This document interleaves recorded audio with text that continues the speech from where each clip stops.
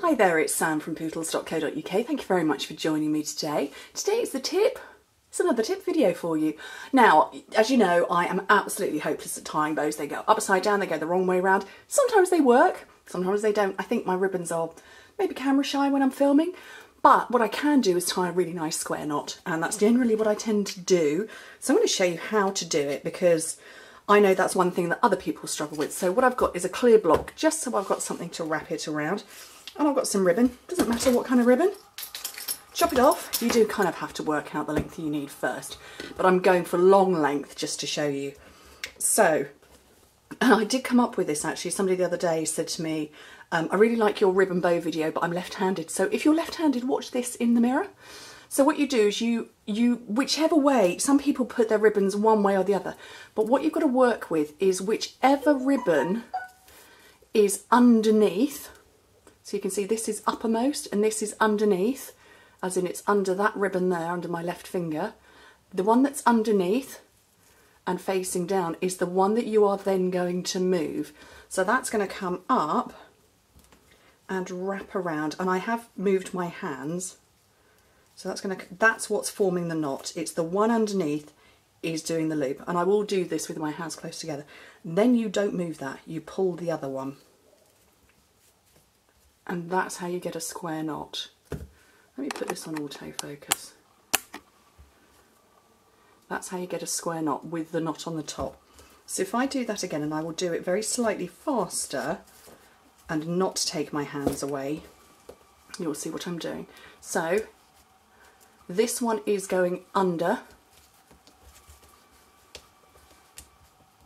Okay, it's now going round to form the knot. It would do if I didn't have my fingernails in the way. But I'm pulling the other one to make the square knot. Hope that's useful for you. I'll show you what happens if you pull the one that you've been working on. So that's my under. Fennel agrees. That's going round to form the knot.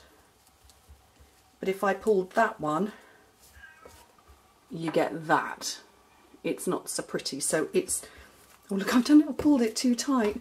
So yes, fennel. So when you use it, so it's whichever one is under, because some people, I can't even do it. I don't even know that I could. Yes, fennel. Some people go with the other hand as the one round, but whichever one you put under is the one that you take, you form the loop and knot with.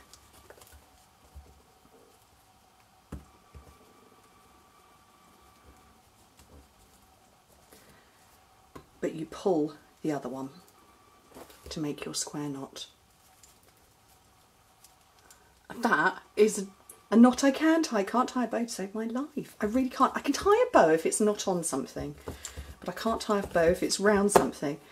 So a bow on its own, no problem. Round something, can't do it. This is probably nowhere near long enough. But yeah, I know that there's all the methods and the theories and everything in the world, but I can't do it. This is where I do a decent bow now.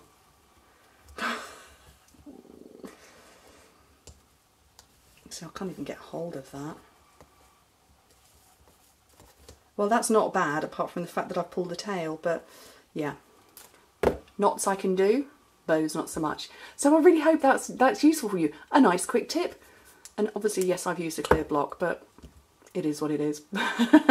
You can wrap one of those nice pretty knots around any kind of project. Anyway, thank you ever so much for joining me. Hope to speak to you soon. Bye.